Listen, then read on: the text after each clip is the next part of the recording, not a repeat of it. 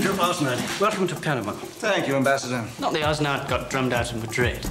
Foreign Minister's wife, wasn't it?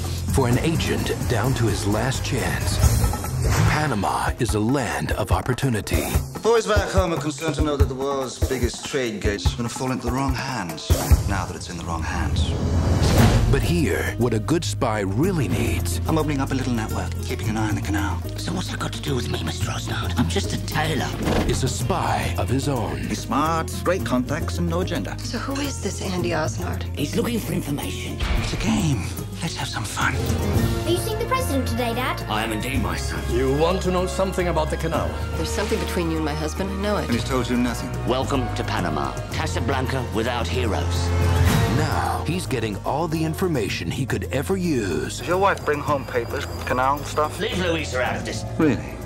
Even if it's not the truth. He's selling it, Andy. The canal. Gotcha. British liaison material characterizes major duplicity at Panamanian government level. He's been looking at all my private papers? Spying on his own wife. I want out. Don't you ever feel like running wild?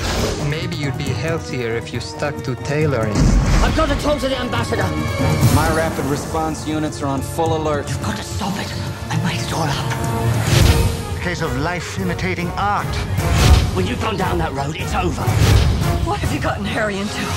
This spring, the balance of power We have to stop all this, you hear? is about to be altered. Too late.